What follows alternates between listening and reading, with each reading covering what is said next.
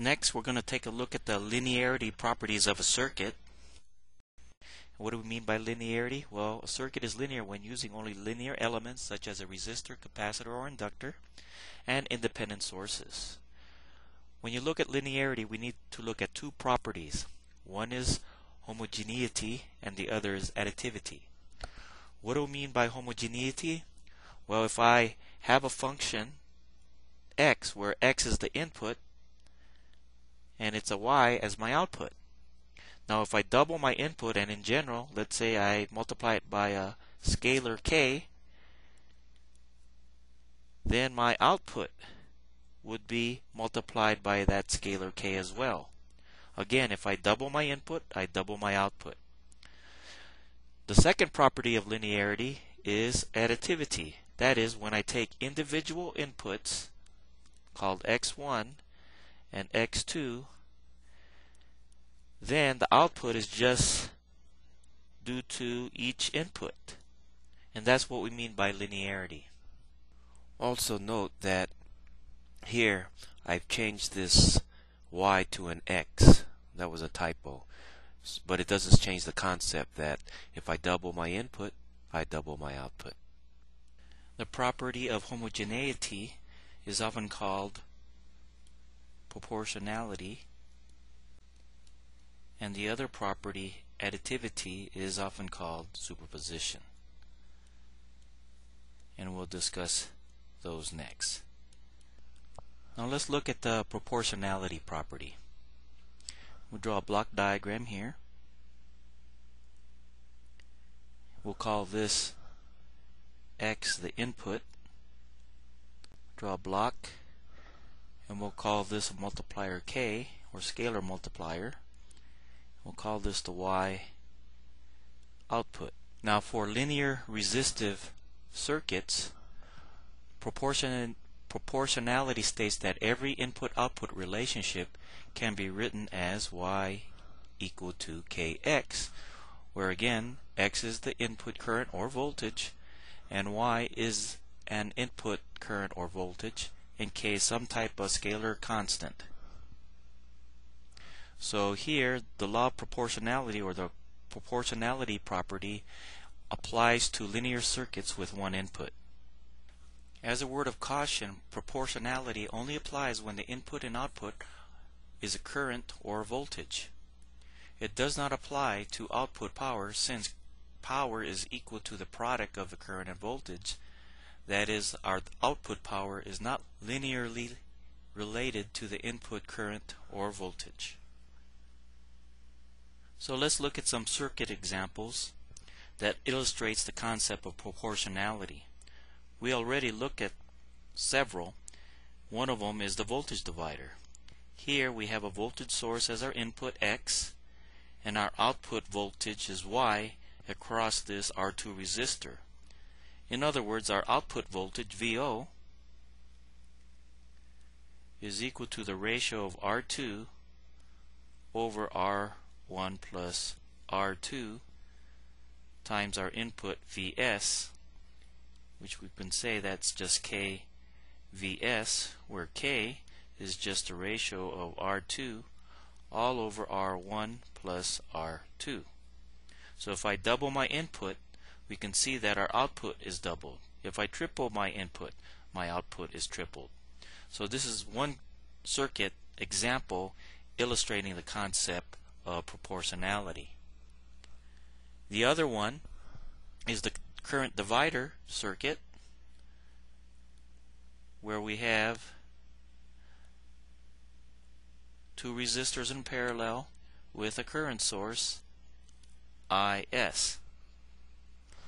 Our IS is our input X, and our IO through resistor or conductance G2 is our output Y. In other words, IO is just a ratio of G2 over G1 plus G2 times our input IS. K IO where K this time is just G2 all over G1 plus G2. Let me note a correction here where this IO should read as IS. So in other words, your KIS, where IS is your input, yields an output IO. So that's just a typo shown here that I made earlier. So these are two examples of the proportionality constant K, one for the voltage divider circuit and one for the current divider circuit. Let's take a look at the following bridge circuit where we have an input source Vs and our output is due to the difference between VA minus VB. That is, VO is equal to VA minus VB, according to how we labeled our voltages here. So we're asked to prove that this has a proportionality factor of K, and we want to express this relationship VO is equal to KVS.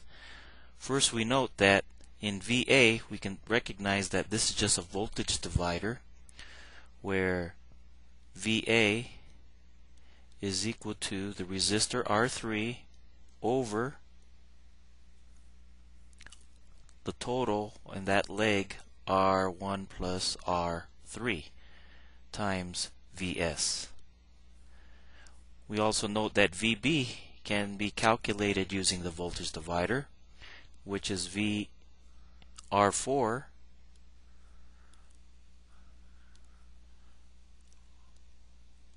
all over R2 plus R4 times Vs as well. Now our output again is defined as VA minus VB, so we can substitute this expression for VA and this expression for VB into VO. This gives us, factoring out the Vs, just R3 all over R1 plus R3 minus R4 all over R2 plus R4 times Vs.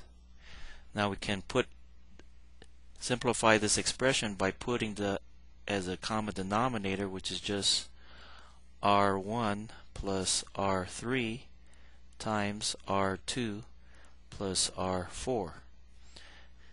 Now the numerator would be R3 times R4 plus R2 times R3 minus R4 times R1 minus R3 and R4. We see that the R3s and R4s cancel, just leaving R2, R3 minus R4 and R1 all over, we write the denominator R1 plus R3 and R2 plus R4. We note in the numerator that the proportionality constant, and this again multiplied by Vs. So this is our proportionality constant K. Again, we look at our numerator and we can make it either by selection of our resistors to make it equal a negative number, equal to 0, and greater than 0 or positive. When R2 and R3 is selected to be equal to the product of R4 and R1, then this numerator is equal to 0, and we say that this bridge circuit is balanced. Which makes sense because R1 and R3 is sort of like in parallel with R2 and R4, and so if these resistors are equal, then there will be no output voltage VO. We can put a potentiometer in one of these resistors so we can force this output to be 0 by adjusting the potentiometer.